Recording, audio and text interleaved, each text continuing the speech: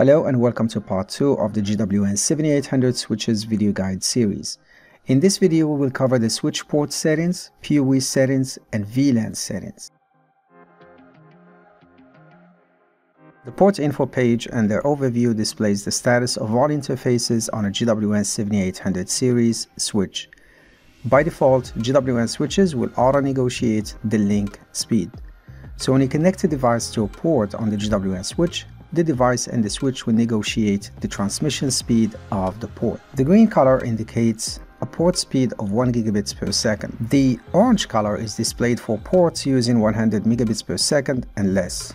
And unused ports will have the light gray color. The PoE icon is also used to show the ports used by powered devices. Here, for instance, I have ports 10, 18, and 20 used by IP phones powered by PoE. If I need to have detailed information about a specific port, I simply choose the port and click on it.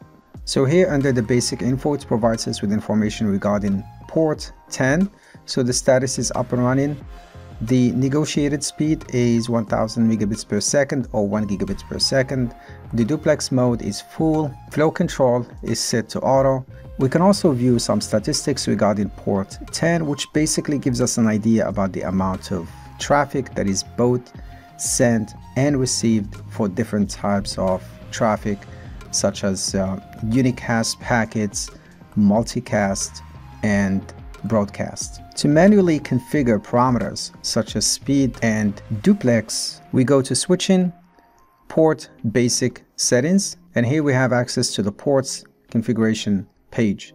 So for example, if we select port 5, it will provide us with the option to include a description for that port. For example, if I have an IP PBX connected to this port, I can just label it with IP PBX. By default, all the ports are enabled, so if you have some ports on the switch that are not being used and you want to disable them so nobody will connect through these ports, you can change the status to disabled. The ports are configured to auto-negotiate the speed. If you need to explicitly define the speed for the port, you select from 10, 100, and 1000 megabits per second. So if I want to set this port to fast Ethernet, I can just select 100 megabits per second. The duplex mode is set to auto. If I want to force full duplex, I can just simply click on full duplex. Next, we have the flow control. And flow control is basically a layer 2 mechanism that is used to synchronize the rate of data transfer between the switch port and the connected device. This feature is useful because it enables the receiving end to tell the sending end to pause sending data when there is congestion at the receiving end. So if you decide to enable flow control, just make sure it is enabled on both sides. So let me just set that one back to enabled and save and apply the changes. Grandstream offers the GWN780x P-series Layer 2 switches that support dynamic PoE output. Power over Ethernet or PoE enables the switch to provide both data connection and electric power over the same Ethernet cable to power devices such as IP cameras, access points, and IP phone. GWN780x series supports the standard 802.3AF and 802.3AT, or what is usually called PoE+. So the switch provides power output based on these standards. And within these same standards, we have classes that define the power output limitations. So while 802.3AF uses classes 1 through 3, 802.3AT uses class 4 type, which has a maximum power output of 30 watts. So let's switch to the web interface of the switch so we can look at the settings related to PoE.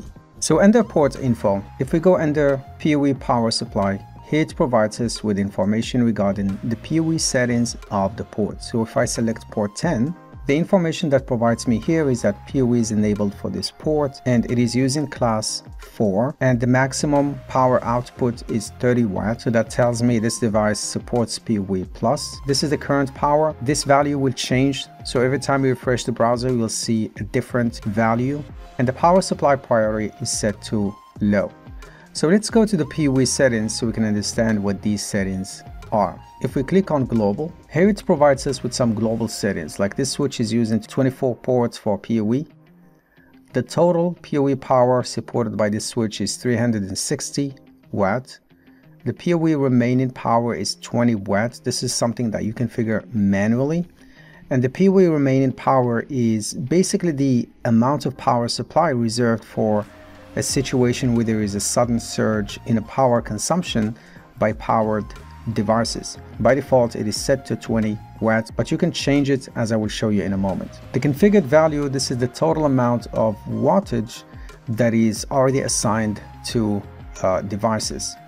If we go under settings, this is where we configure the PoE remaining power, which is set to 20 by default. You can increase it or decrease it based on your needs.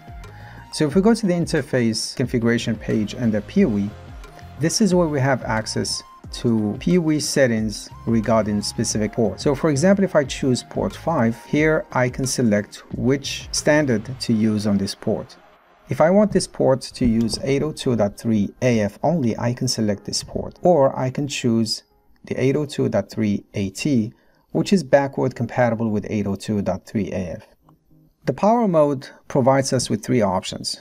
There is the shutdown mode that will disable PoE on the port. You select this mode when you want to make sure that power is never applied through a specific port. The auto mode, which is the default, makes the switch automatically detect if the connect device needs power. This mode also allows the switch to automatically assign power based on the standard and class. And we have the forced mode, which statically pre-allocates power to the port even when there is no power device connected. This mode basically ensures that the defined power will be available for the port. So when you select the force mode, you must also define the power limit. I would use the force mode for critical devices that rely on PoE.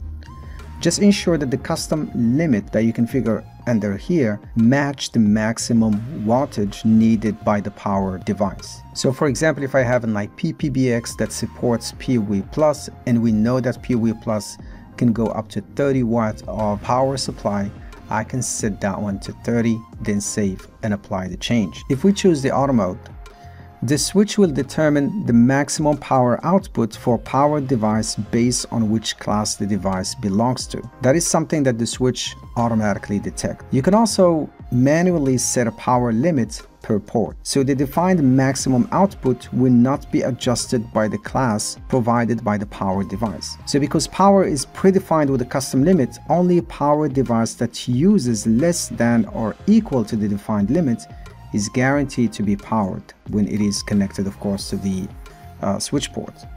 However, if the power device belongs to a class that requires more than the custom limit, the switch port will not provide power to it. So you need to be cautious when you set the power limit to user mode. Next, we have the power supply priority, which allows us to configure how the switch responds if a power shortage occurs. Basically, the priority determines the order in which PoE is turned off from ports if a power shortage occurs. Ports with low priority will be the first to have PoE turned off, then high priority.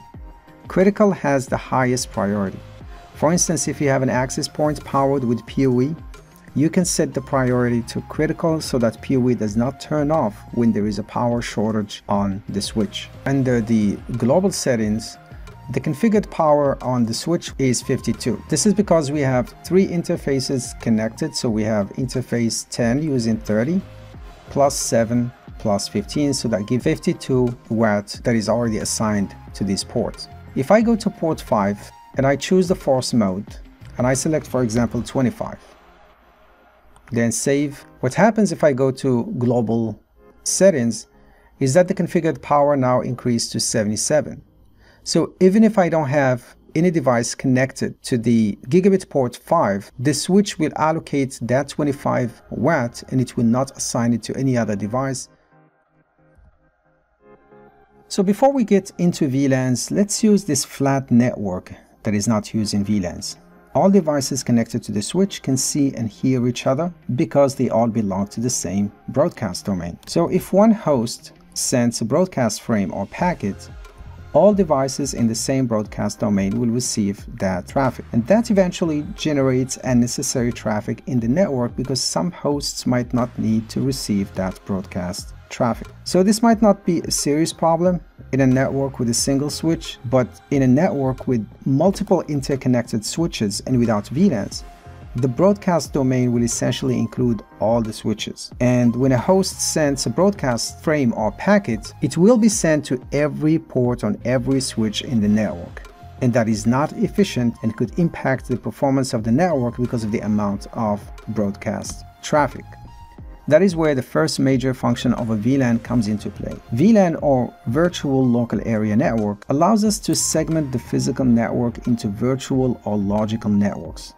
Basically, we can group hosts or devices into separate networks based on functionality or user type.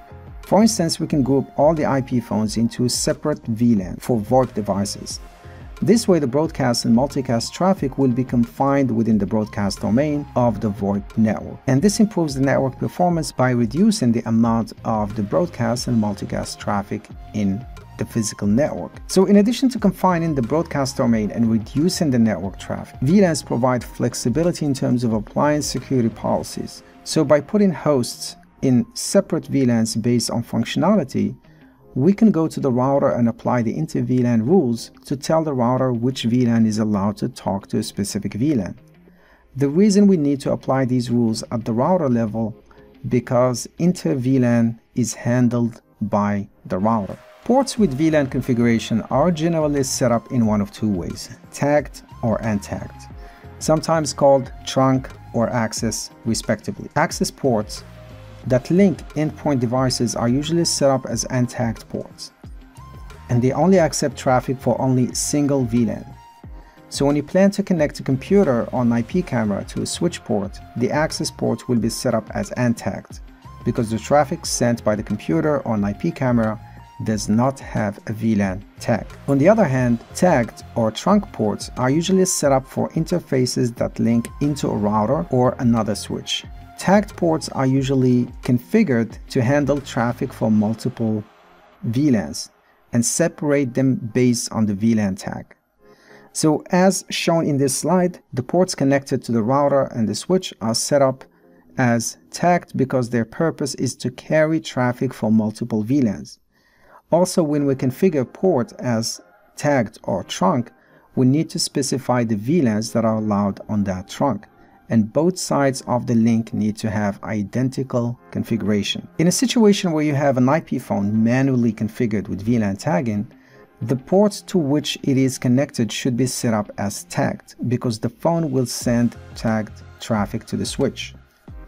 Besides tagged and untagged, GWN780x switches support hybrid mode, and hybrid mode is usually applied to a port that provides connection to tagged voice VLAN and untagged data VLAN. So while tagged mode supports a single untagged VLAN and multiple tagged VLANs, hybrid mode supports multiple untagged and tagged VLANs. So next we're going to switch to the web interface of the switch so we can configure the ports based on the information provided here. You can access VLAN configuration settings under switching VLAN. As you can see here, we only have the default VLAN, which is VLAN 1. So we need to create VLAN 20, 30, and 50. Let's start with VLAN 20. So when you add VLAN 20, we go to edit and then we're going to select the ports 1, 2, 3, and 4. So we're going to click twice so that we can enable untagged because these ports will be used as access ports, so we need to set them up as untagged. Since the router is connected to port 24, we want VLAN 20 to be tagged on that port. Save. So we're going to repeat the same process for VLAN 30 and 50.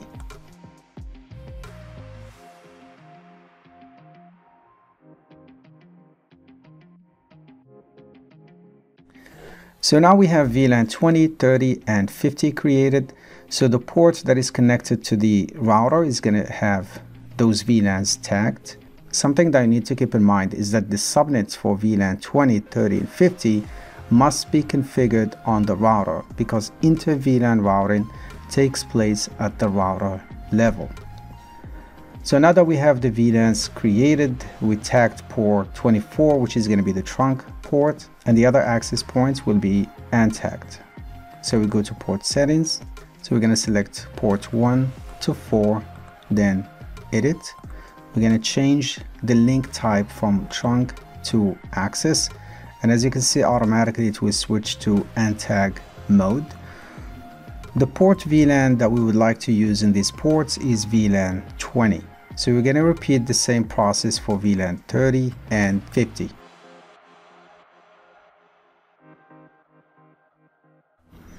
So if we go to port members, that's going to show us the ports that are members of specific VLAN.